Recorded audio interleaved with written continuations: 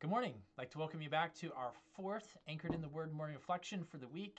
And this week, because of the length of the message that we looked at on the Sunday that we dealt with this, we're actually going to do a bonus episode on Saturday, which is something I don't typically do. But I'm not going to be able to pack this into 5 episodes. We're going to pack it into 6.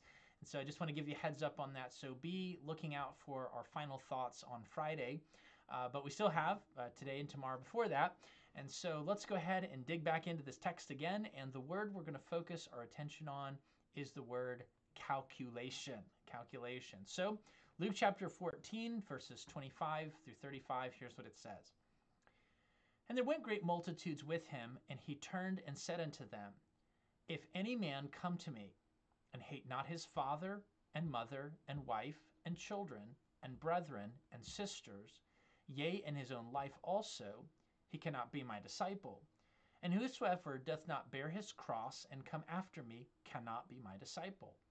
For which of you intending to build a tower sitteth not down first and counteth the cost, whether he have sufficient to finish it? Lest haply after he hath laid the foundation, and is not able to finish it, all that behold it begin to mock him, saying, This man began to build, and he was not able to finish. Now, the word calculation is what we're going to focus our attention on this morning. What I mean by that is that faith in Christ and the discipleship that flows out of that genuine faith in Christ is something that begins with careful calculation. What I mean is that faith is not just a leap into the darkness, I just hope everything works out kind of mindset. And that is the way that people often present Christian faith or religious faith. They present it as if it is anti-science, anti-logic, anti-common sense.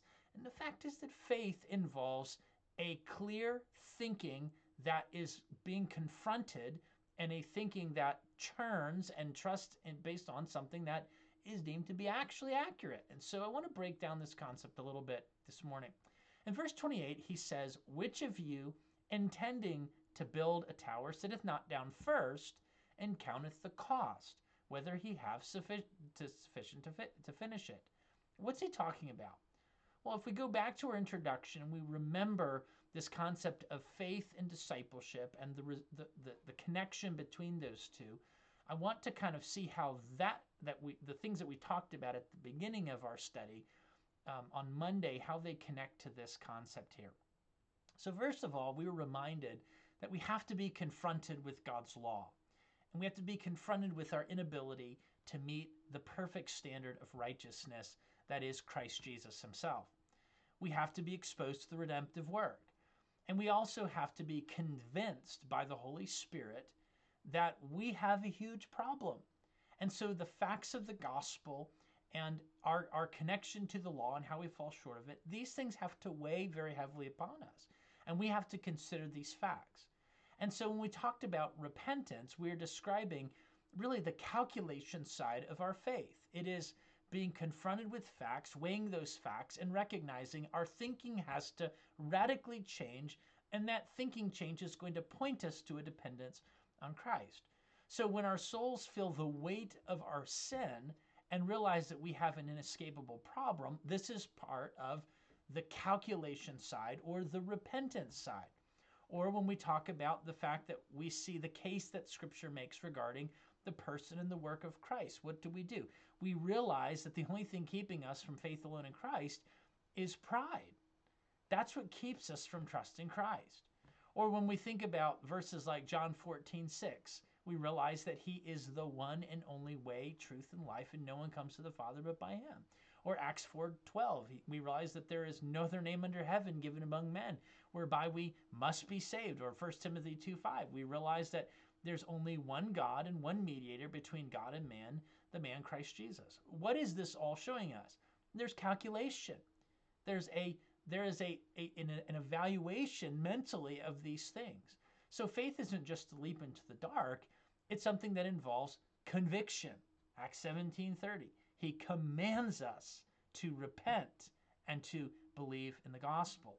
So that's what repentance is. It's describing the calculation side of our faith. We make a calculated choice that is going to forever change our eternal destination, Instead of being an eternity separated from God in the lake of fire, it's going to be an eternity with God in his eternal kingdom, a new heaven and a new earth, the new Jerusalem.